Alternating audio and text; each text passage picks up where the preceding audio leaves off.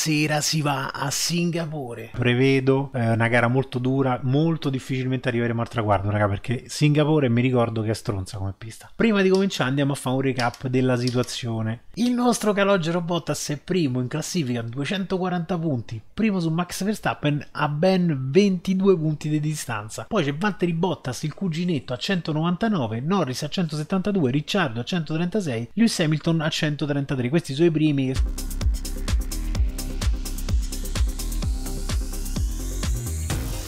Lei è l'uomo del sabato, sì, ma oggi non ci sarà sabato, raga, ve lo dico. Mo uscimo per fare un altro tentativo. In questo momento siamo secondi, ma stavo a rallentare. Mancano 3 minuti.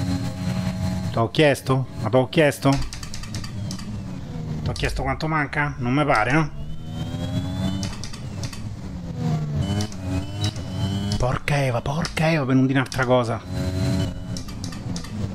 Guardate questo. Ma Perez, ma te devi andare a schiantare su un albero. Rispetto alla sveglia che gli abbiamo mollato a Verstappen a Monza, ce l'ha ridata con gli interessi. Ma stasera lo sapevo che era dura, raga, perché sta pista a me non mi è mai andata giù.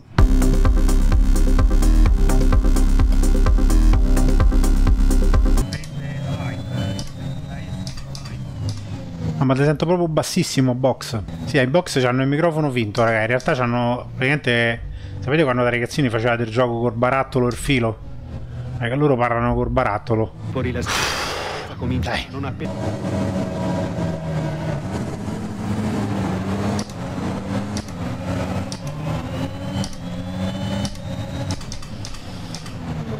Ci vostri. Abbiamo perse solo due, incredibilmente solo due.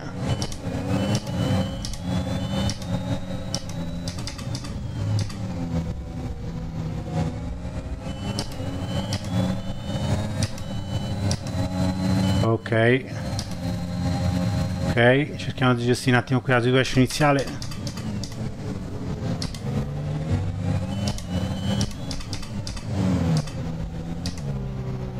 Stiamo dietro Alonso, poi c'è Gasly. Vedo lì davanti il cuginetto Valtteri. Dagli più attaccato possibile. Che c'ho? Non è che stavo lontano apposta io, eh?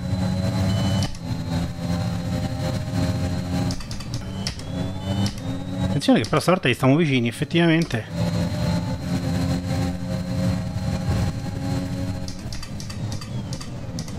Alonso fa il bravo. Ok. Lo fai sembrare facile. Ma mica tanto, veramente, Alex. Sorpassando nei porti dove nessuno mai sorpassato.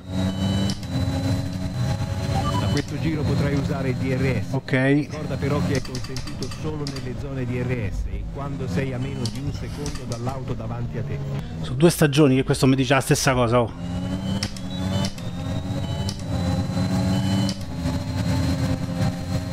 Madonna che liscio.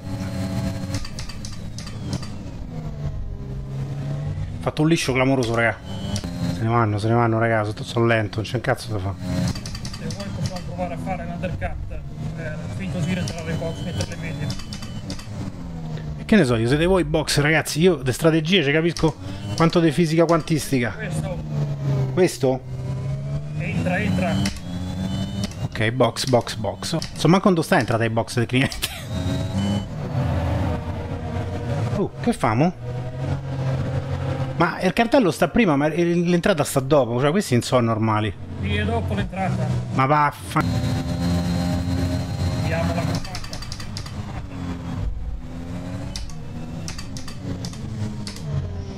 Sono riuscito quando stavo, in giro niente. Bello, che sorpasso. Anzi, veramente sono uscito dietro quando stavo, perché Gasly mi ha passato.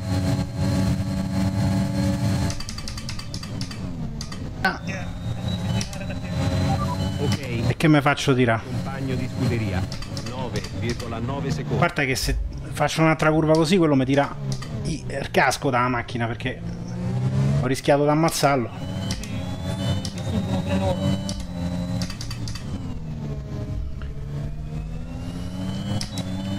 Gasly, e dai, su, siamo risuccesso qui un'altra volta. Non ci provare, non ci provare, t'ammazzo. Durante la gara, durante il sorpasso, Calogero ha fatto vedere il crick a Gasly. Ricciardo mi ha fregato il giro veloce. Oh, Ricciardo poi che c'entrava col giro veloce, lo sa solo lui. Ora ti trovi in nona posizione, Grazie Alex, ma solleggia ancora. Ci stiamo avvicinando a quelli davanti, che c'è sta il nostro cuginetto. Effettivamente avevamo ripresi, raga. Non pensavo. Stanno tutti qui davanti, raga. Il problema è che quando c'è sta il trenino qui, superare è un bel problemone. Tanto per Verstappen snocciola giri veloci come se non ci fosse un domani.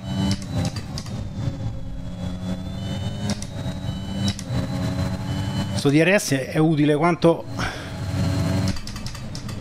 un aspirapolvere per levare la polvere dalla sabbia al mare.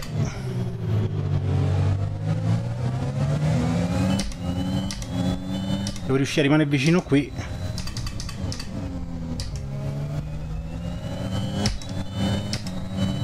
Ma ce l'ha pure lui il motore, attenzione.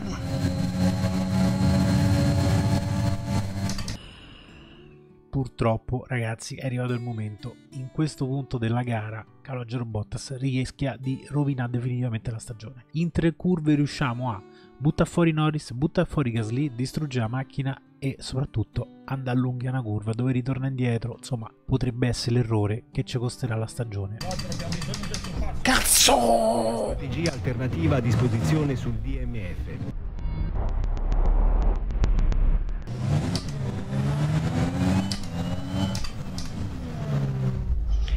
Non è stata una gran manovra in effetti, ragazzi. Sentiamo come va la macchina, ma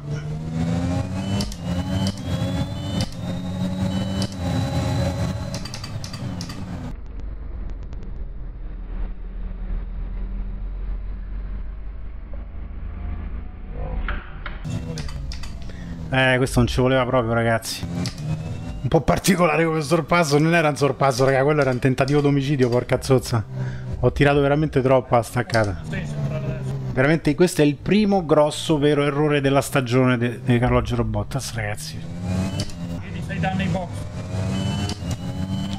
Danni auto. Come cazzo si dice se c'hai danni? Stato vettura. Capito, d'accordo. Ma che hai capito? Capito d'accordo che non ho capito manco io. Capito d'accordo, lui ha capito. Condizioni veicolo. Questo è stupido. Stiamo vincendo il campionato. Sì, questo mi ha detto che attualmente sta a vincere il campionato. Oh, my box, che vi siete fatti? Un quartino di video. Ho detto condizioni veicolo. Cazzo! Porca puttana, per parlare con sti coglioni dei box. Ma vaffanculo, Ok, direi che mo la gara è bella che è andata, ragazzi. Ma vaffanculo, va. Loro i box. Gli chiedo come sta il veicolo, mi dicono che stanno a vincere il campionato, mi stanno a piare per culo.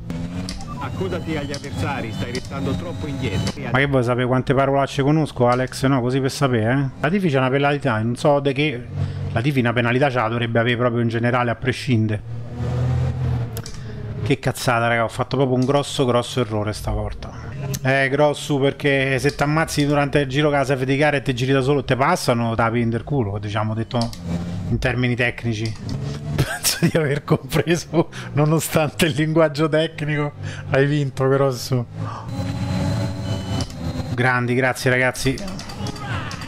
Ecco, invece di attaccare la TV mi sono fatto fregare da Giovinazzi, ma non gira, raga, è impossibile.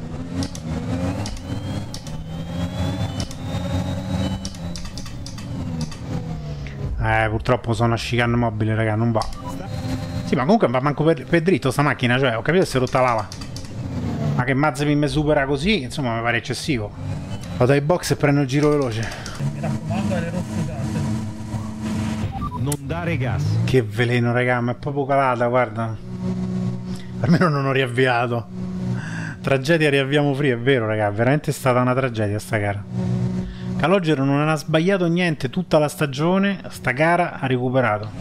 Fai attenzione alle gomme adesso, devi finire seguire la gara con il treno attuale. Che dici? Ce la farò, fa un giro, Alex? Certo, una volta che direi una cosa intelligente, te famo l'annuncio al telegiornale, porca Eva. Suggerisce che le condizioni meteorologiche ci saranno circa 5. Sta a pensare a 5 minuti, è finita la gara, sta a pensare tra 5 minuti. Vabbè, il giro ora le vado almeno, dai raga. È la fine della gara, ci vediamo nel parco. Ma vaffanculo. Questo è uno zero che fa male. Che brutta gara, ragazzi, sono veramente deluso. Scusate box, oggi non era proprio giornata. Ma vaffanculo, ma dovete pure questo che esulta, mo io meno. Verstappen ci ripassa, ragazzi, 3 punti di vantaggio per Verstappen su calogero Bottas e soprattutto si avvicina anche Valtteri che va a 36. Serve a dare un po' di brio al campionato, se il campionato lo vinci. Perché se il campionato lo perdi serve a piattare l'undercool.